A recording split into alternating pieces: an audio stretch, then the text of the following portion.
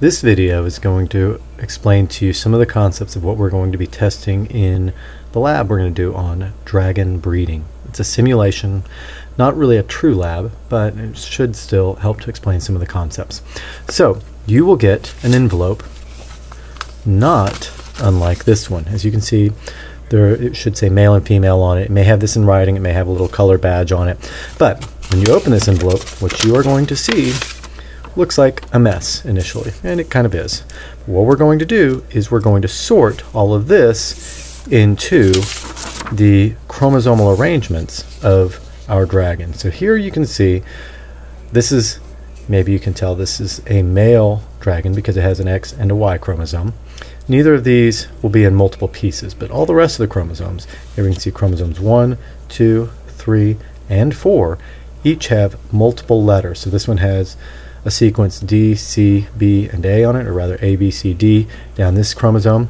And there should be, for each gender of dragon, there will be 2 dragons worth of genetic material here, and it should be a male and a female, which will have 2 distinctly different colors.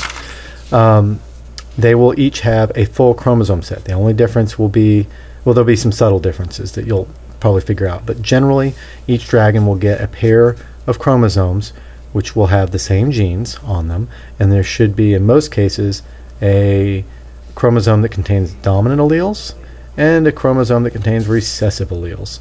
What you will need to do before you really proceed with the lab is to structure all of these chromosomes back into the way they're supposed to be, because as of right now it looks like they're kind of a mess. So let's see if we can do that.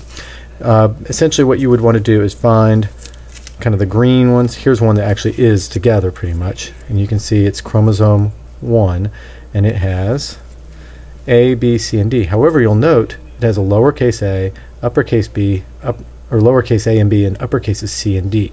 We need to fix that, so we'll need to take this loose like so. These are velcroed together. Here you can see there's a little velcro disc on there that holds these together. Not super well, certainly easy enough you can tear it apart, but we will need to find the other C and D that goes with this. So we'll need to sort through the stack through the green chromosomes. There's our C, that's the lowercase c, that will go with this, and there's our uppercase B. So we're going to put the uppercase B with it, and we're going to do this for all of them. I found here's an uppercase A, put that with it, and now we have our chromosome 1, one of the 2, for this dragon. We will now need to put together the lowercase recessive alleles. Here they are. Putting together A, B, and C, so we still need to find the D.